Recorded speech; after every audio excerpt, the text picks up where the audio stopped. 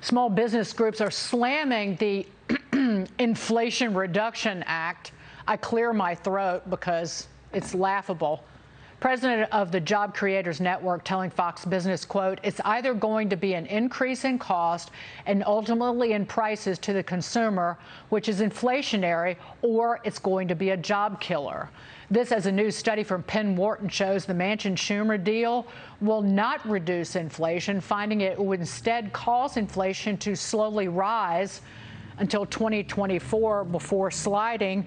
The quote is, "The impact on inflation is statistically indistinguishable from zero through 2031.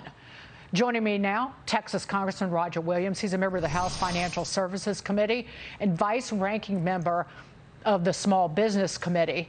Congressman, you've got a lot of ego to think, and I'm talking about Manchin and Schumer, to think that they could push this through and people wouldn't see it for what it was. And that's harmful to business, job creation, and our standard of living. No, it's just hammers small business in Main Street. I mean, as you know, Dagan, 75% of the workforce, 75% of the payroll is from small businesses. And when you look at this and you look at they're raising taxes, you got 86,000 IRS agents. That's a good message to small business.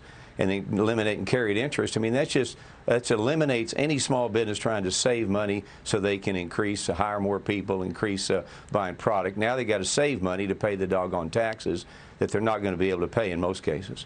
Right, and there's the study that was done that shows that almost 50% of this new tax, this is from the Joint Committee on Taxation, almost 50% is 49.7% of the tax, this minimum 15% minimum corporate tax would hit U.S. manufacturers.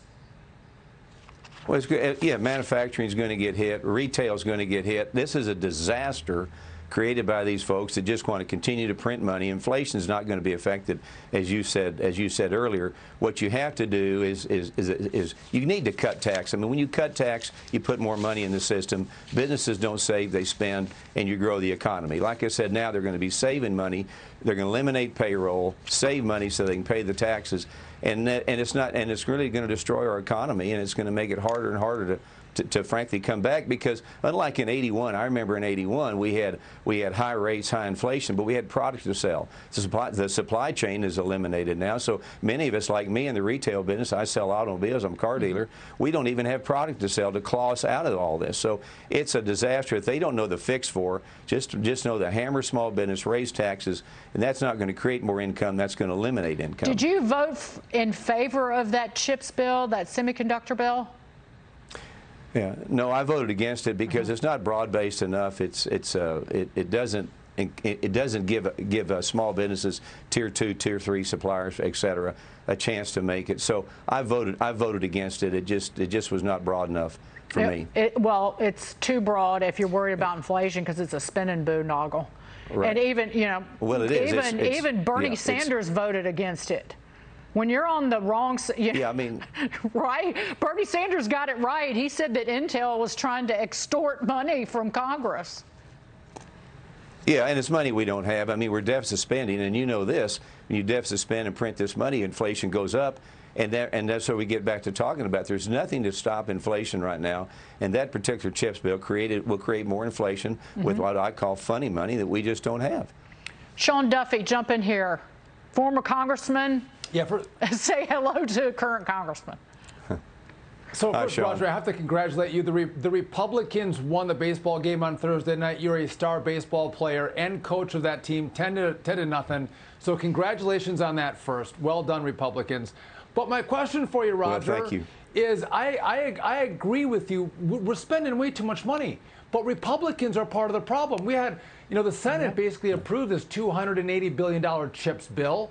House Republicans voted for it. On top of that, just a year ago, Republicans passed this $1.2 trillion infrastructure bill. So we don't come to the conversation of inflation with clean hands, because it's not a good argument to say just Republicans are a little bit better on spending than Democrats, but we're still really bad.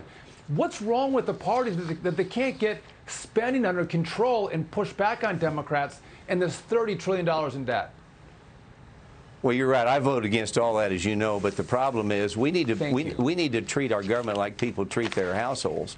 I mean, we can't go borrow money to pay for borrowed money. You've got to cut expenses. And as you know, Sean, there's a lot of people on both sides that don't want to cut expenses, and they get into the mandatory expense issue and all that, and debate and that sort of thing. Until we agree to really cut expenses, and we're not going to bring inflation down. We're going to burden small business with Main Street with even more of a problem. But you're right. Both sides are wrong.